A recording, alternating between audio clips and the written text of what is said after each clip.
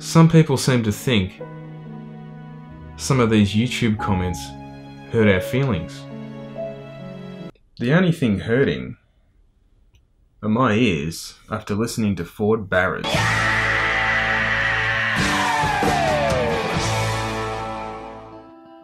If you haven't seen these yet, these are our new LS stickers in colour. They're a bumper sticker, so they're a cutout, obviously. Perfect for your LS conversion, Commodore, Tirana, whatever you got. Get on them. They're available in our shop, shop.fullboost.com.au. So is our merch, as you can see I'm proudly wearing tonight. We've also just got a shipment of t-shirts, hoodies, and some new beanies, which hopefully by the time you see this, you'll have updated our shop. Yeah, maybe. Are you guys identical twins or gay lovers on the same menstrual cycle? In he comes. Oh, he's got him! To have a look at this poor bloke, the valet, I just don't know how this happens. All he had to do was move the car. As tricky parking spots go, it doesn't get much tighter than this. A $300,000 Porsche Carrera sandwiched underneath an orange SUV outside the Hyatt Regency on Sussex Street. Now I have found the footage. We tracked down the CCTV and he was having a bit of a play in the car park.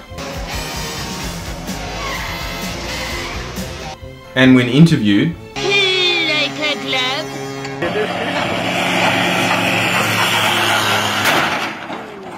this bloke from GM took the reins of driving the pace car at an Indy race.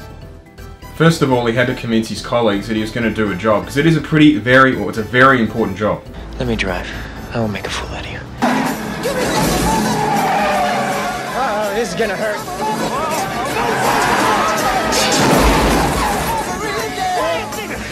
Did you see that guy? Well, obviously, driving a pace car in a field of, race cars, you got to drive pretty damn fast, but still. You got to drive a lot faster than what it looks like you're going on TV. Yeah. But let's just say the GM board weren't too impressed after this display. What do? We end up looking like a monkey fucking a football out there.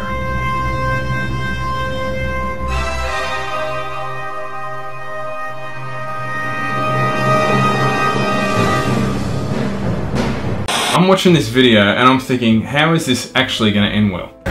Back up a little bit. Back up!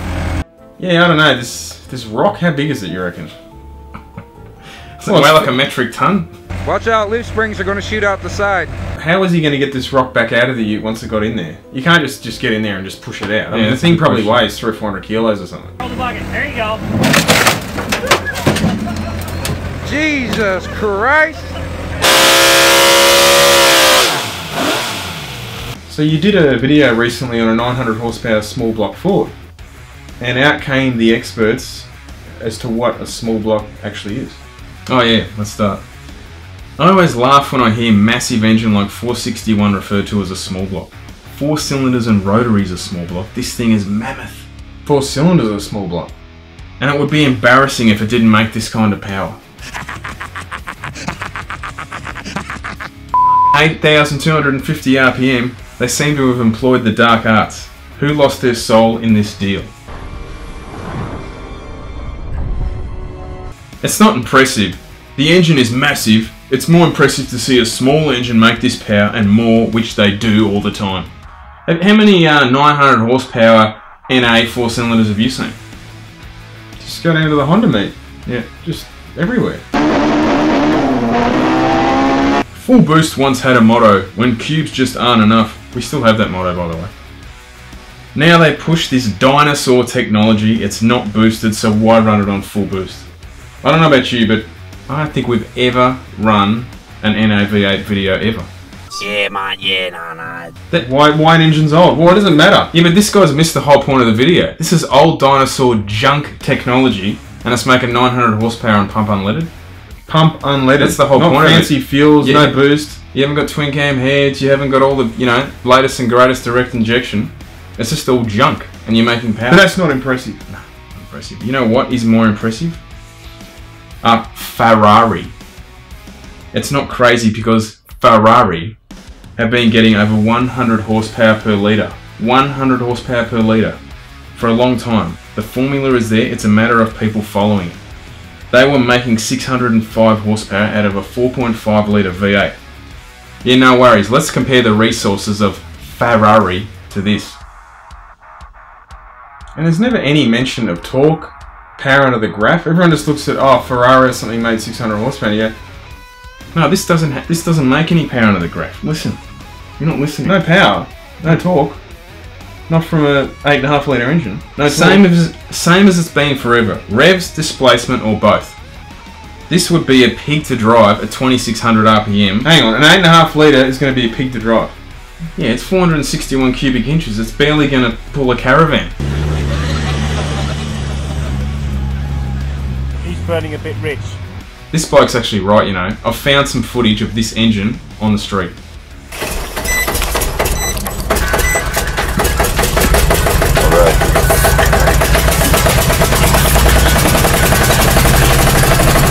My V6 probably makes more torque at 2600 RPM than this thing does. It most likely doesn't come alive till at least 4000 RPM and nothing serious under 5000 RPM. 8.5 litre is not going to be doing anything under 5000 RPM.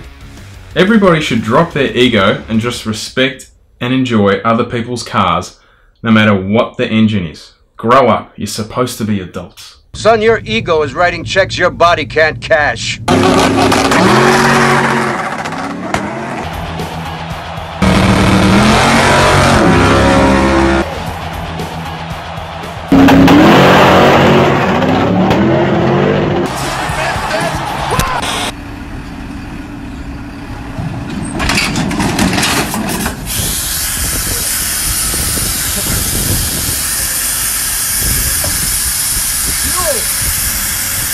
Stop!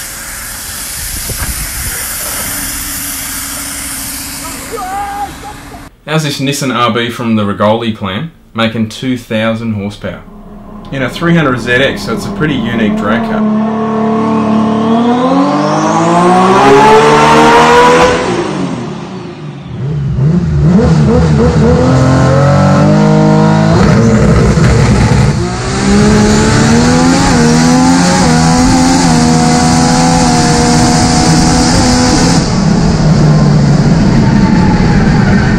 Just happened last week. Jet Racing, based out of Queensland, are now officially the quickest 4-cylinder drag car in the world.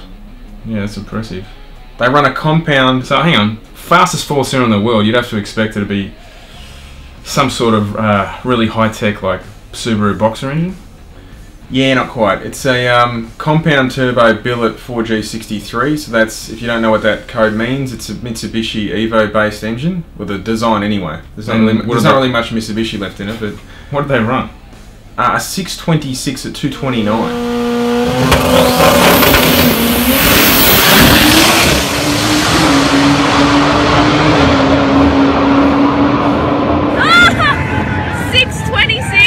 229. Speaking of 4 cylinders, this thing's pretty cool. It's a Hemi 4-cylinder. It's basically, well, it's a V8 cut in half. So it just makes a lazy 1942 horsepower. It's an 8-valve pushrod, single turbo engine. It's all 4.3 litres. Yeah, so it's generally double the size of obviously most 4 cylinders you see in racing. Running about 55 pounds of boost, and they rev it to 8,800 RPM. It'd make a lot of torque. Now they ran this car on the weekend, and it just ran 658 at 218. It's in a Ford, just like a Ford, you know, pro mod type car. Oh.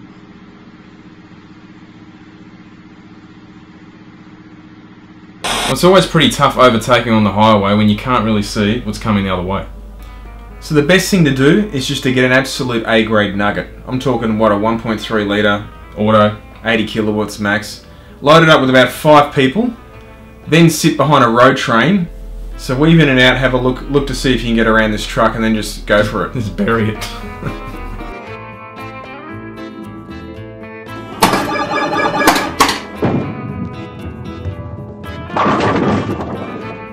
There's nothing like getting a cheap job, but this is the real definition of a love job.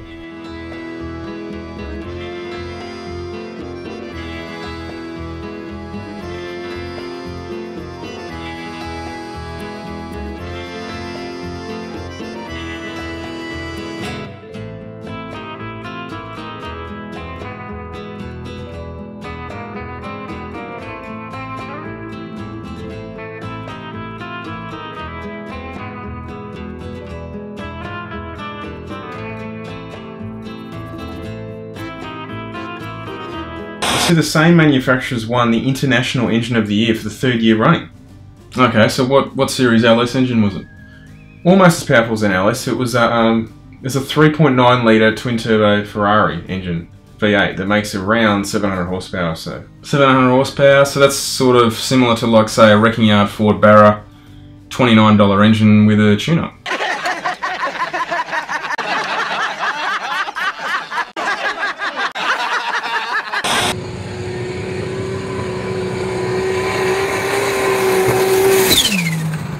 Wow, another VL turbo. What a surprise. I don't know why people like them. I love people like this who hate a particular type of car and then click on said video of a particular type of car and then bag it out. It's like, what? I remember there was once a comment on a video. We titled it LS1 Limiter Bashing or Smashing or something. And the first comment that came in was, I can't stand listening to LS's on the limiter, they sound shit. Yeah, come on, how can they sound shit?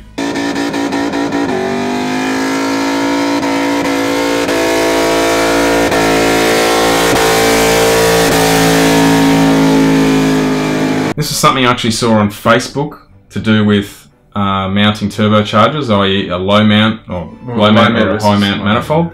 Now usually most cars that make a lot of power use a high mount manifold, meaning the turbo's at the top, generally for space. It's easier to fit a turbo up here than it is, you know, down between the chassis rail and engine. But I did see some pretty definitive info about why a low mount is actually better. The engineering explained. Yeah, this is full engineering explained. We just need the whiteboard now.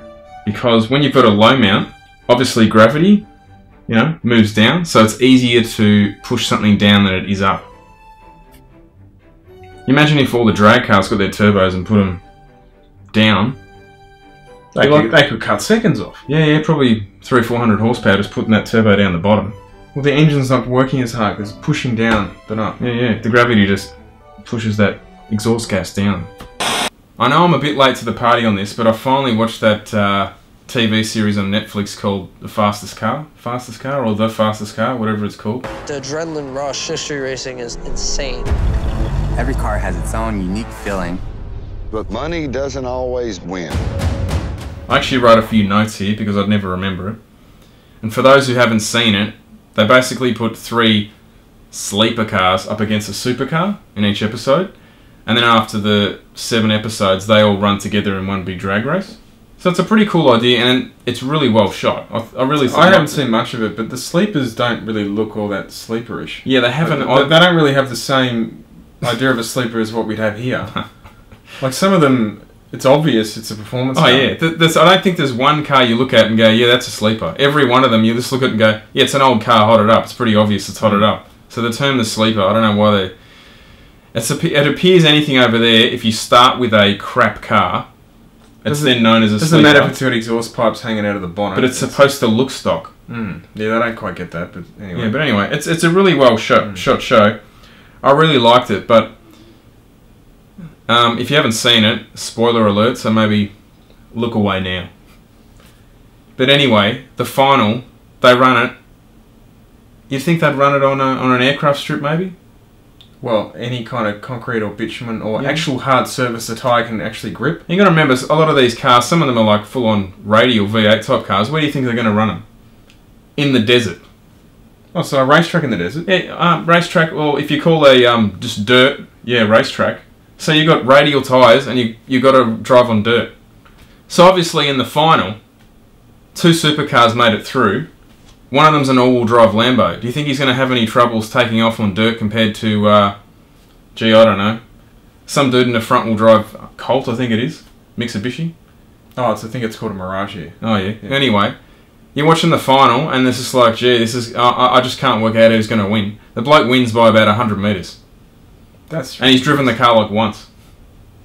Even he said it's just a computer game, launch control. It's a good idea, but the final episode is the biggest letdown. But that aside, look, I hope they do another season because I like the premise and some of the characters are pretty good. My favourite character was, I think his name was Jarvis. He had a van, nitrous van. He was just an honest, cool dude, old dude. A lot of them are real hotheads. They're so up themselves in terms of they think they've got all this power. It's typical drag racing's easy. I'll just put some tyres on my car and I'll beat everyone. Every one of them just failed. Everyone. I don't know if anyone else has ever said this to you, but you two both look like a person on the show The Blacklist. The Blacklist? I don't know what this guy's talking about.